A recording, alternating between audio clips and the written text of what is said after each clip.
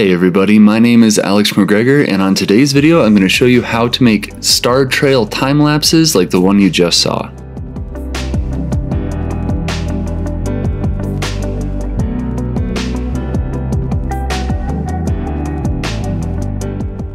So star trails are a really fun way of photographing the night sky, especially with a nice landscape, and you can do it when there's a little bit of a moon. You don't always have to be shooting the Milky Way. It gives you a lot of options.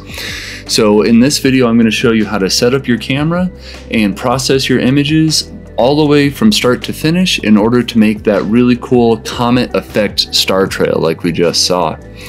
So the three programs I'm going to be using today is LR Timelapse, Lightroom, and the most important program is StarStaX. So StarStaX is a program that'll give you the files with those little comments on them that you can then turn into the time lapse. So if you use different programs for creating time lapses or for editing and managing your photos, that's just fine. You don't need Lightroom or LR Timelapse, but they're the ones that I enjoy using. The most important one here is StarStaX. So let's talk about how you want to set up your camera to capture the images that you're going to combine. Really, any camera can create these images. You just need to be able to take a nice exposure of the stars, and the most important thing is that you don't want to overexpose because you'll blow out any color detail that you get in the stars. So getting your exposure right is important. This will require taking a few test frames. I usually like to go near or a little over the rule of 500 to tell me how fast of a shutter speed I can have, because when we're making these star trails and the time lapses, we don't need perfectly pinpoint stars. Having a little bit of streaking is just fine, and I like how it looks when I can lower my ISO a little bit and get a nice cleaner image. So getting your proper exposure is the most important thing, but I can't tell you what that is because if you're shooting with a moon or all kinds of different circumstances, your exposure will be different. Just make sure you are using the histogram on the back of your camera and judging what your proper exposure is. You want a nice peak near the center, and you don't want anything clipping, so nothing too far over to the right side. Now, how to set up your camera. On most modern cameras, they have a built-in intervalometer. I know on my Canon R5, it is in the camera red menu, menu option 6, and there is the interval timer. If you click on it, you can enable it, and you can hit the info button to set the details. So here's where you're going to set how long of a space between your images you want to take. Now, I like to set my exposures in the manual exposure mode in my camera. For this time lapse I'm going to show you, I was taking 10-second images. So I dial in 10 seconds on my camera, and then all I'm doing on my interval timer is actually setting the interval, and I want as short of a gap between images as possible. So I'm going to set my interval to 1 second, and then I'm not going to set anything of a delay or anything of a timer. Now, as far as number of shots, that's really up to you. If you want to make a time lapse and you want it to be about 30 frames per second, the math is super easy. You need 300 images to make a 10-second time lapse at 30 frames per second. If you go to 24 frames per second, those 300 images will extend a bit further, but that is a good judge. I usually go for like a minimum of 300, but it really depends on how much time you have out there at night. When I set this up, I was photographing this mountain with a different camera, so I just set it to unlimited and let it run as long as I was out there. So you need to make sure you know how to focus your stars or focus your camera on the stars. If you need any help with that, I go over it in this video right here. The next thing you need is a good solid tripod, and really any tripod will do. You just want to make sure that it's not shaky and it's not going to get blown over somehow. I did a video about my couple of favorite tripods, and you can check those out in that video. Now, if you're working with an older camera that doesn't have a built-in intervalometer, you can pick up a really cheap one like this. This is the Neewer EZ-AC1, and it works a lot like the intervalometer inside of your camera, and it's nice, plugs right in. You can also get a wireless version of this, which is good because then you can kind of monitor the remote and make sure it's still firing from the warmth of your car. But the settings are the same. I set my delay and my timer to 0, my interval to 1, and my shot count to whatever you want your shot count to be. And then it just takes some patience. You need to let your camera capture all of the images, and the best thing you can do is get out away from any roads or light sources that might be flashing through your frame. You want as consistent of lighting on your foreground scene and even your sky as possible. This will help you to eliminate any flicker that you might get in your images.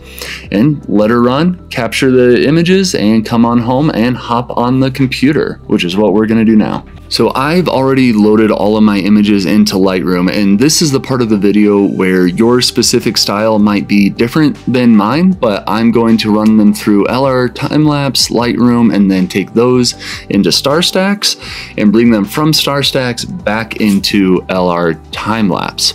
So this is not a tutorial on LR Timelapse. I'm just going to show you really quickly how I do it. So one of the most crucial features of LR Timelapse is it gives you the ability to ramp exposure or just to have really consistent synced exposures.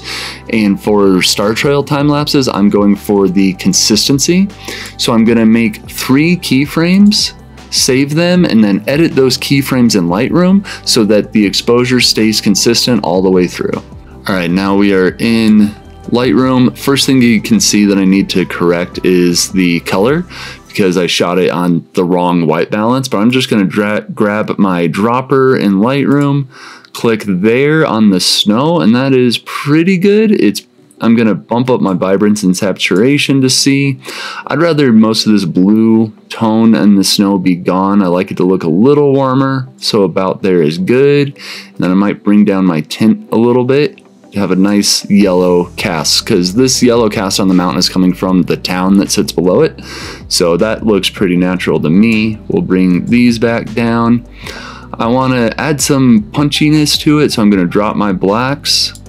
I'm going to increase my whites just a little bit, don't want to go too far with that. I'm also going to add some contrast here. I like to usually drop my texture for astro shots, but here we're going to bump texture and clarity just slightly, add maybe a touch of dehaze. Next thing you notice, there's a pretty decent vignette here, so I'm going to come down to my profile correction, make sure that's on, and here I'm going to adjust the vignette just a little bit more.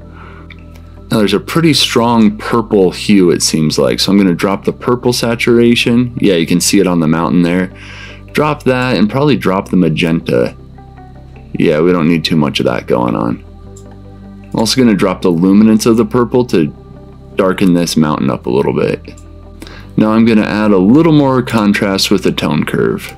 And I also want to do some noise reduction, so I'm going to do that by coming down to the luminance here.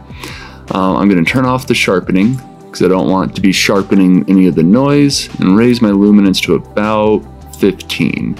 Let's go to 20. This is kind of a noisy image, but that'll give me a really nice starting point. Now I can go ahead and sync these through all of my edits by selecting them all and hit sync right here.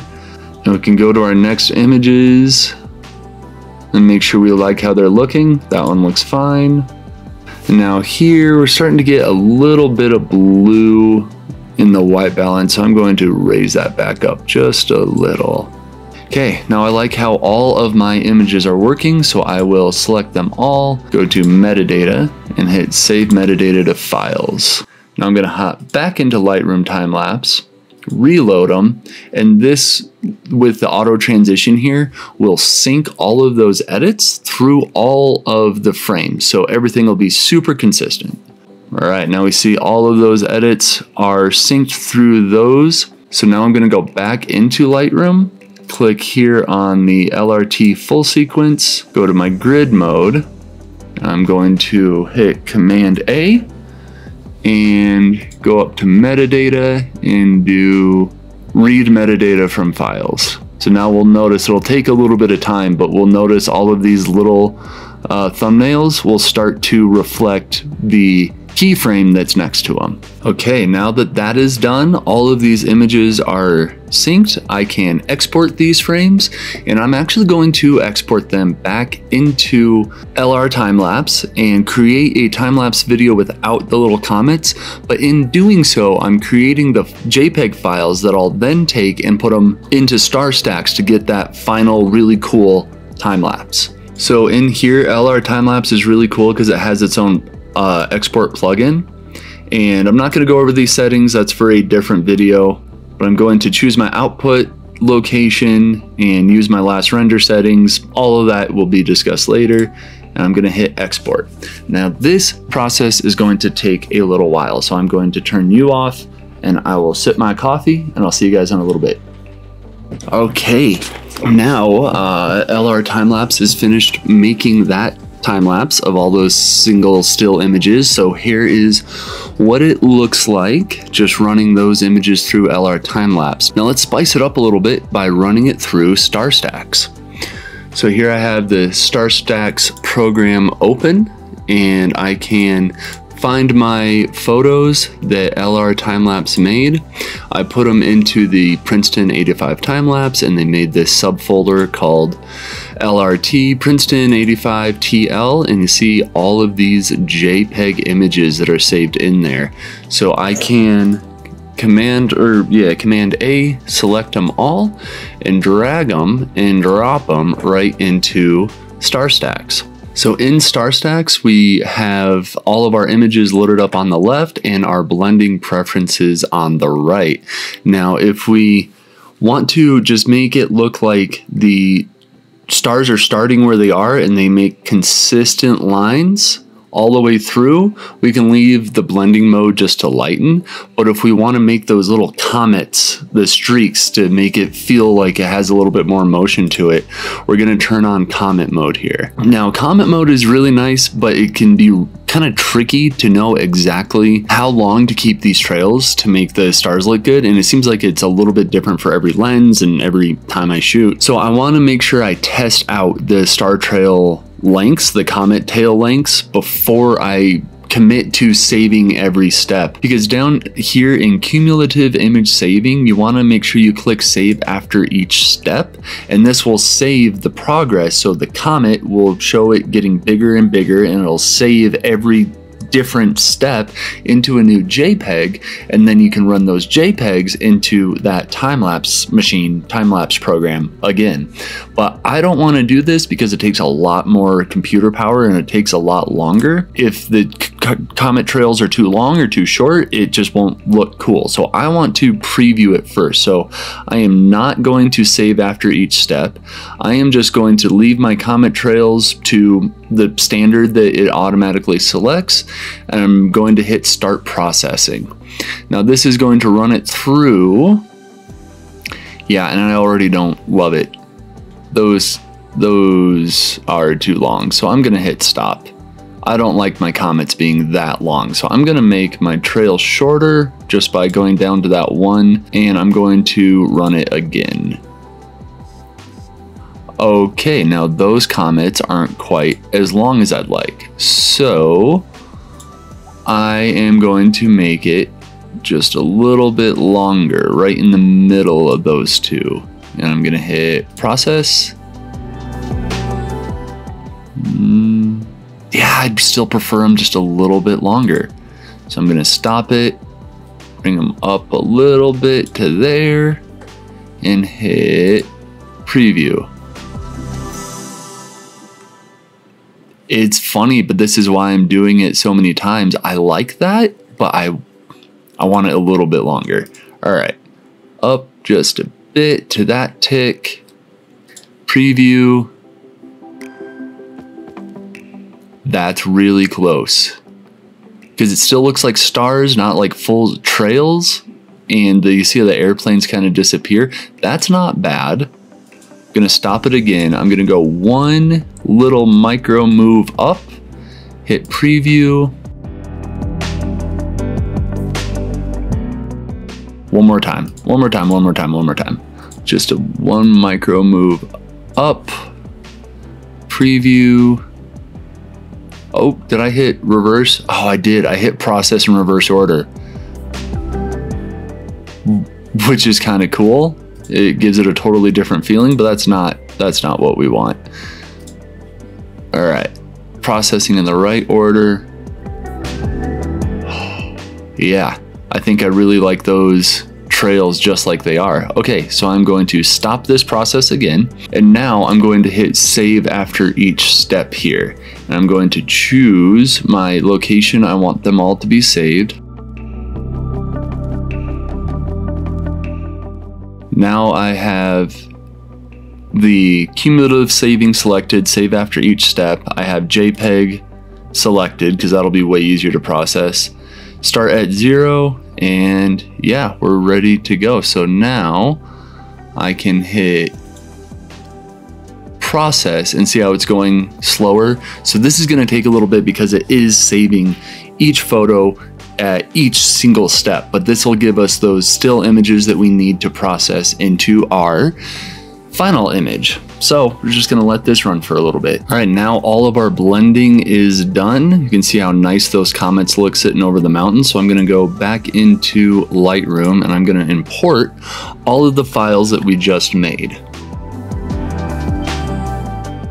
Now, once this import is finished, I won't have to run it through LR Timelapse to like batch process the exposures, but I am going to use LR Timelapse to render my final timelapse. It just does a really clean job with it. So this is my workflow through it, and I think it's pretty clean. You definitely have to do a couple of export steps, a couple of renderings, but I think the result is one of the cleanest time lapses possible because LR Timelapse is just so good at it.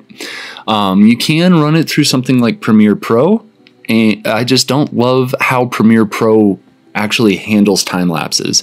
They usually end up just kind of messy and muddy and not quite as clean, especially with higher ISO images. So I am going to send all of these through LR Timelapse again by hitting Command A, export, and I am going to leave just the exact same setting here. So it'll run it through LR Timelapse again, hitting export, and I'm gonna wrap this video up now. So in summary, you take all of your images with that intervalometer, take them all on manual and manual white balance, and do 1 second between the images and expose it so that you have little star trails is okay. Just try to get your ISO down because the ISO will show up, especially in the corners if it's too noisy.